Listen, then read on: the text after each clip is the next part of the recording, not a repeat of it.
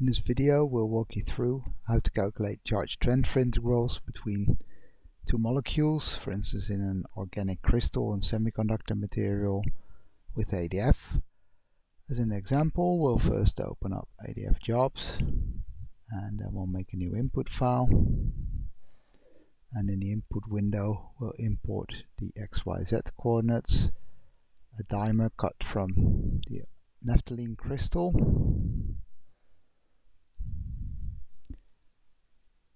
and by default that brings us to the model regions panel in ADF, which is used to define fragments that are used in fragment-based calculations such as the charge transfer integrals, so that's very useful in this case. We want to divide up this region by molecule, which is done with this little triangle here, split it up by molecule. That means that we have two fragments, one molecule here and one molecule there. Between those two fragments we want to calculate the charge mobility, and to do that first we need to define a multi-level fragment calculation. Say use fragments, so tick yes there, and here you can define a fragment file. If you've already done a calculation before on a different dimer, then you can use that fragment, that particular naphthalene fragment here again. You can reuse it if it's the exact same coordinates, sorry, the exact same geometry. Then you don't need to recalculate the fragment, but it can be reused for a different configuration of the dimer. Okay, so then we also need to define that we want to calculate these charge transfer integrals that can be found under properties other, tick charge transfer integrals, and a good functional for calculating these properties is, for instance, PW91 as a GGA. I want to use a slightly bigger basis set, so triple zeta with polarization, and we want to use no frozen core. Now we're good to go.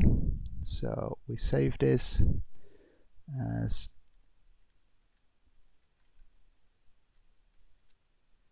naphthalene charge transfer.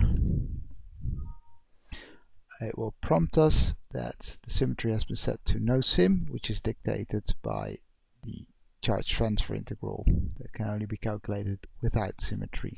So we click OK. And then we run this guy. It can be run on your local machine. It will take a couple of minutes. You will see that it's by default has created first the fragment calculation. So that's this guy here. So that's the region that's first calculated, and once that's done, then it will move on to the main calculation, which is a charge transfer integral. Okay, so the fragment has been calculated and now it's gone on to do the main calculation. So calculates the matrix elements between the two fragments in the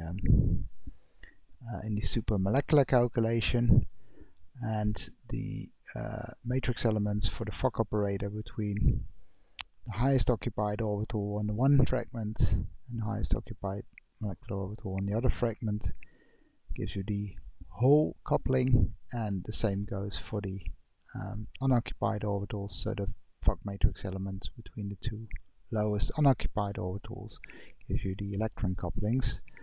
You take a couple of cycles to converge. In principle the transfer integrals are not that sensitive to reconverging within the supermolecular basis, but they can affect the side energies, and the side energies do go into the generalized transfer integrals, as we'll see in a moment.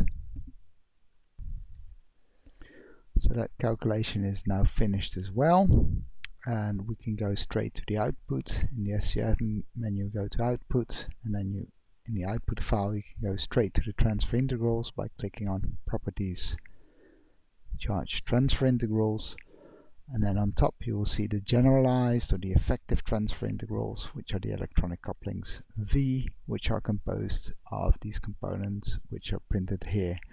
So these values V, these are the ones that go into your Marcus theory, and they consist of the transfer integrals, the side energies, and the overlap matrix elements.